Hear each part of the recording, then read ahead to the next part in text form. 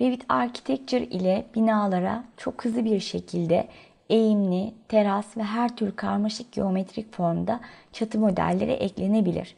Çatı elemanları da tüm diğer yapı elemanları gibi parametriktir ve kullanıcı tarafından özelleştirilebilir. Çatılar 2 boyutlu çizimler şeklinde tanımlanır ve kolaylıkla 3 boyutlu karmaşık modellere dönüştürülür.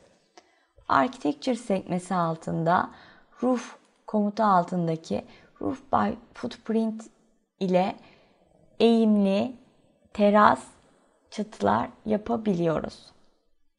Footprint komutuma girdim. Tip seçim altından uygun çatı tipini seçtikten sonra Draw menüsü içerisindeki çizim araçları sayesinde çatımın sınırlarını tanımlayabilirim.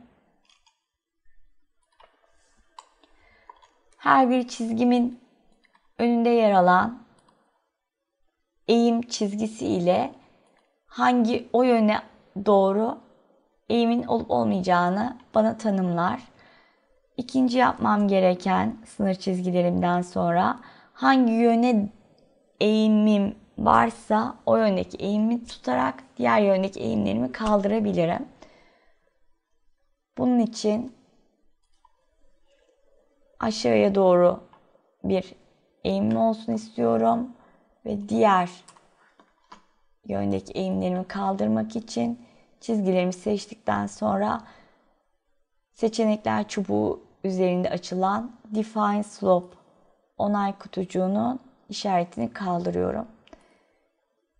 Çatımın eğimini Properties özellikler penceresi altındaki Dimension başlığı altından verebiliyorum.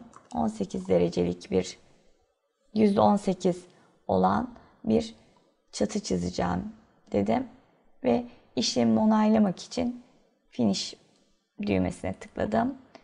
3 boyutta da görmek istiyorum. Plan ekranımı ve 3 boyut ekranımı aynı arayüz üzerinde göreceğim. Geldi, yerleşti. Diğer bölümüm için de çatımı oluşturacağım. Tekrardan komutuma giriyorum. Roof sekmesi altından Roof by Footprint kenar çizgilerimi tanımlıyorum.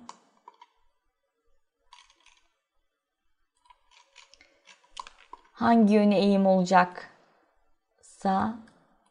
onu belirleyip diğer yöndeki eğimlerimi kaldırıyorum. Bu da aşağıya doğru, yukarıya doğru bir eğim olacak. Yine %18'lik bir eğim ile işlemimi Finish ile onaylıyorum. Tek yöne eğimli çatılarımızı da projemiz içerisinde kullanabiliyoruz.